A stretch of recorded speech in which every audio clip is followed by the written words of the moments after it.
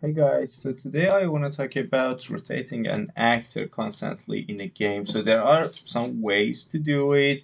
There's this let me see, component rotating actor, rotating movement, which is based on event tick. I would say there's this using event tick to constantly rotating your actor. And the way I'm gonna propose you to do so, because to save performance, because all we're talking about in this channel is mostly developing games on Android, on mobile phones, where we are so limited by performance. So what I'm gonna do is I would say that let's go ahead with using a material to do the rotating actor. So I've already created the material to save some time. So this is the material. It's just everything's default. Um, this is just a value, just a hold tree constant. It's just a constant value. There's just some values for metallic, specular, roughness for myself. These are just nothing that you should be worried about. What you should be worried about though is um, this note here, world position offset. So just a little disclaimer here. I read at some forums that some older devices, if you're using some older version of Unreal Engine 4, you shouldn't. If you're using an older version of Unreal Engine 4 and an older version of OpenGL Render, which is, I believe, ES2, this thing is not supported there. What you should do is just type full. Just make sure to check use full precision in here.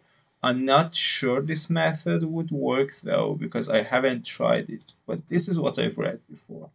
Anyways, let's get back into what we're doing. So coming into world position offset, there's this node called rotate about axis. Rotate about axis, you can just easily find it. I'm using a vector parameter because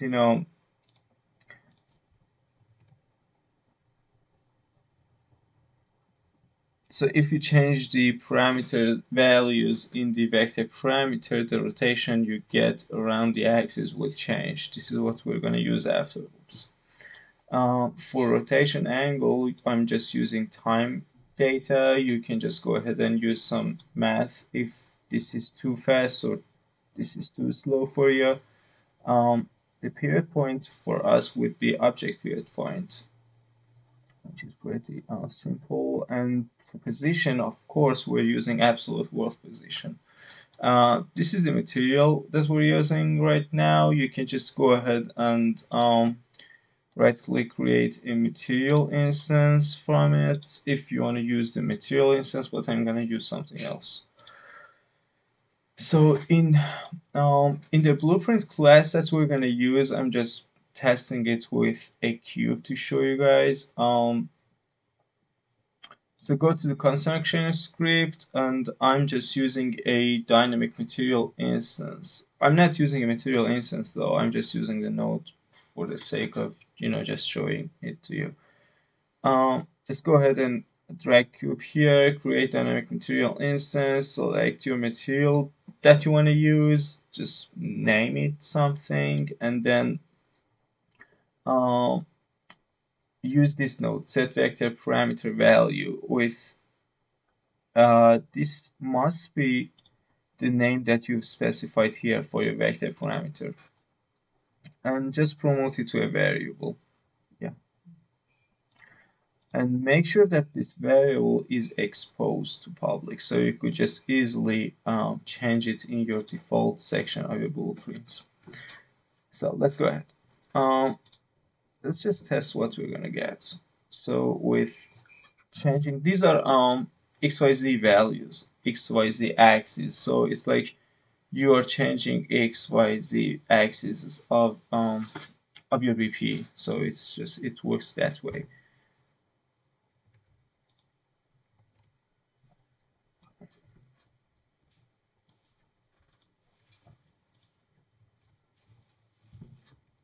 And yeah, it doesn't work in a way that if you just put 0.5, it works with half of the speed. No, it's not like that. It just works in this way that you put just one.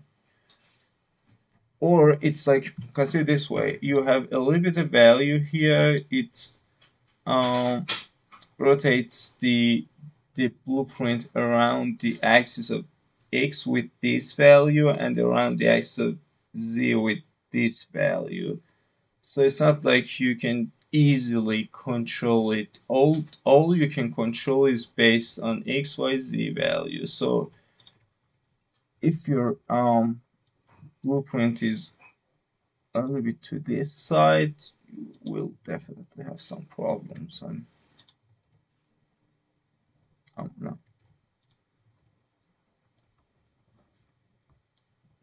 it works well, but if you use this one, you'll definitely have some problems because this method is really tied to your to the absolute world location as we've specified here, and it depends on where your actor is and what is the rotation of your actor. These are the limitations that this method has, but when it comes to performance, this method is really performant.